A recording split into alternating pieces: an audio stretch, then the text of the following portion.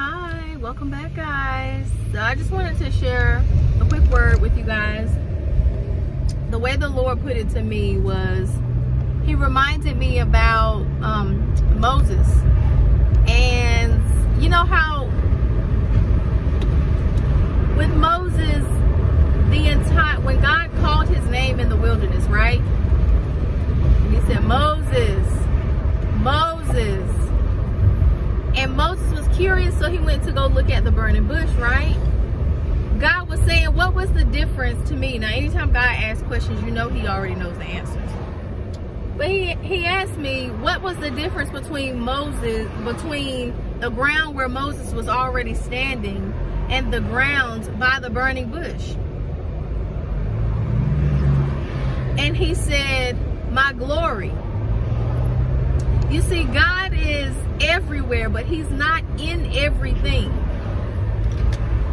And I know that might not make sense to some, but for those that will get it, will get it. God is everywhere, right? He created everything. He's the creator of everything that we see, or the creator of the one who created the things that we see. So in that aspect, he's the creator of everything that we see, but he's not in everything. And there was a difference between God saying, there was a different space between God saying, the ground that he said, take off your sandals. Now, every place that Moses was standing was ground, right? It was dirt. But there was a difference between the space that was by the burning bush, because it was holy. The ground all of a sudden became holy. Glory to God. The ground all of a sudden, y'all, became holy in this one spot. This one particular spot. And the Lord was sharing with me and revealing to me how there can't be any mixture. There are so many people, y'all, and I'm talking about pastors, preachers, teachers, prophets, whatever, whoever, who are trying to tell the people of God, you know, without saying mix. They're telling us to mix, right? They're telling us to compromise our Christianity. But who do you fear more, God or man? And sometimes we have to ask ourselves, like, am I more afraid of people and what they're going to say and how weird they're going to call me, how strange they're going to call me, and names they're going to call me? Am I more afraid of people than I am of God? And then, are you more afraid of the devil than you are of God? Because there's a certain amount of holiness that is required for the things that God wants to do in the earth. There is no difference between me and Elijah. There is no difference between Moses and you, except for their holiness and obedience. We are living in a time where believers in Jesus Christ are falling away rapidly, because there is no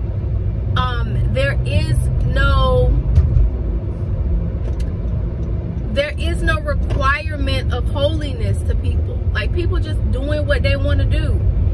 They can claim the name of Jesus Christ and they think it stops at their salvation or the confession of salvation, because the salvation really is at the end of everything. Are you really saved? At the end of everything, have you been saved? Because salvation is not a prayer. Salvation is a result, right? It's the end result of how we lived our lives. Were you saved? Right? And I needed to come and share this message because it's calling me up higher. Me up higher. There's going to be people who don't like us, y'all. There are going to be people, especially people in the world. Excuse me for spitting. But I'm very passionate about what I'm saying right now. Seriously. There's going to be a lot of people in the world who hate us because they first hated him. And especially when we try to walk uprightly before God, it's going to be a problem for a lot of people, including those in the church. Those in the church who are not living holy lives will have a problem with you in your holiness and your consecration and your sanctification before God. And people are going to call you holier than thou, and you might be. You might be holier than they are because you really are walking uprightly before the Lord. You really might be holier than they are because the things that they're doing and choosing to do that are wrong, you're not doing them. So really, in reality, it would make you holy, right? But they're choosing to mix. They're choosing to compromise. There are so many believers who are trying to convince pastors, people of God, who are trying to convince people that it's okay to mix with the world. Don't be so holy. When was that not the requirement? When was not being holy the requirement? Glory to God.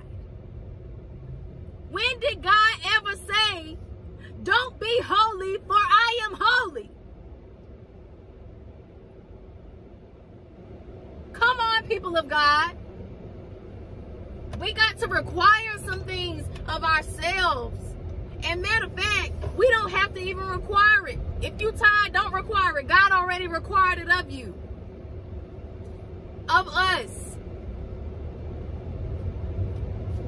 We cannot be out here playing around. God is not playing with us. God will not be mocked. That which a man soweth, that shall he also reap. Whatever he sows, he gonna reap. So if there's anybody with a platform telling you to compromise your holiness, to compromise your Christianity, oh, it ain't no big deal, we need to stop making a big deal out of people when they fall down. We need to learn how to pick people up whenever they fall. We need to stop being these believers and these Christians who don't never want to pick people up when they fall. There is a requirement. Okay? The priests back in the Old Testament could not go to offer the incense without a certain wardrobe on completely from head to toe. Go look it up, please, people of God. Don't take my word for it. In the biblical days, there was a particular wardrobe for priests to wear. And there is a hierarchy in the priesthood. You know how in the New Testament it says that we are a king and a priest, a chosen generation? Jesus is also our high priest. And so there was a certain type of priest that was allowed to go. There were lots that were cast. If you read in the book of Luke chapter 1, there were lots that were cast for the priesthood. And so whoever the lot landed on, there were a group of priests, right? And the priests would be allowed into the temple. Now, the people were allowed in the outer courts. And when you look this up, this is such an interesting topic. But when you look this up, there were certain stages that people were allowed to go in. Women in those days were only allowed into the certain outer courts. The men, however, were allowed into the inner courts to pray only, but only a certain group of people were allowed to offer sacrifices and incense on behalf of the people. People could not just go in and offer sacrifices to God all willy-nilly, sir, pastor, preacher, whoever's telling people to mix and don't be taking people. God requires holiness.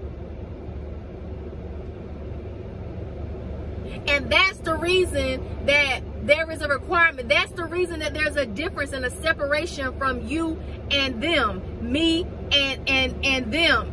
That's the reason there's a separation. Because God requires holiness. You can't just come to him any kind of way. There was a particular tunic, golden tunic, and a golden crown that was required for the priests, the Jewish priests.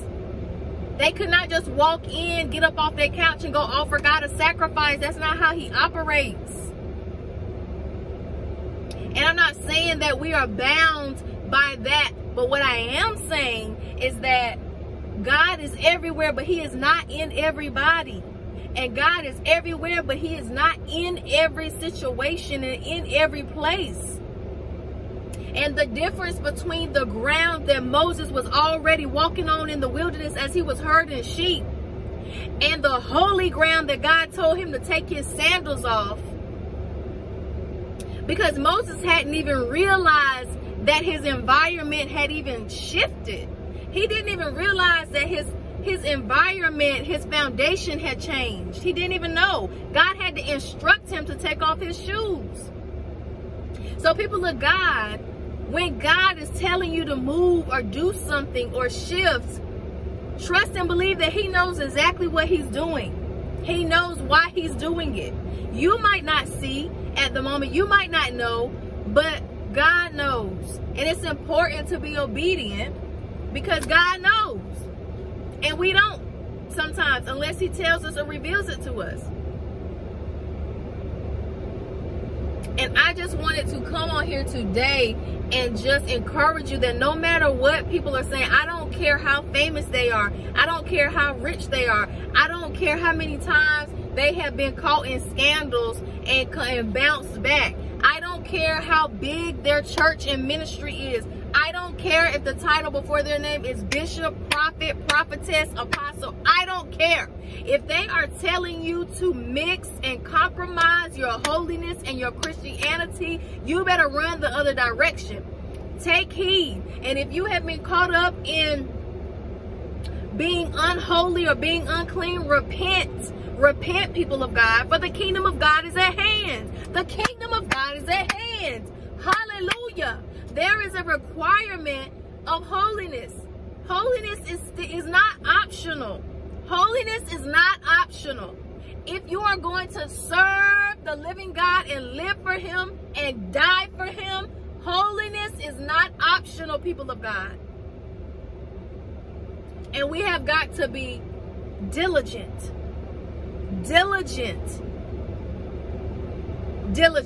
Because if not, our mouths will get us in trouble. Our eyes will get us in trouble because we'll be focused on the wrong things. We will not be looking for God. We will not be checking the skies and looking for him and still doing our kingdom assignments if we are not careful. So we must be diligent over our tongue. We must be diligent over our hands. This is just so pressing on my heart, the requirement of holiness, because I've seen people telling other believers that they are wrong for, they're being religious. They're being too holier than thou, when they mess up. No, you just want to live in sin. And you cannot live in sin and serve a holy God. Sin and the Holy Ghost cannot take up residence in the same spot. It doesn't matter how much the world and these people with these microphones and platforms and all of these numbers and followers on Instagram, it doesn't matter what they tell you, what lies they tell you. The requirement is still holiness.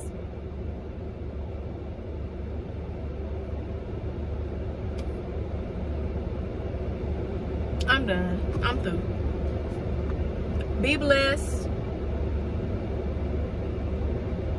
Be blessed. Go in peace.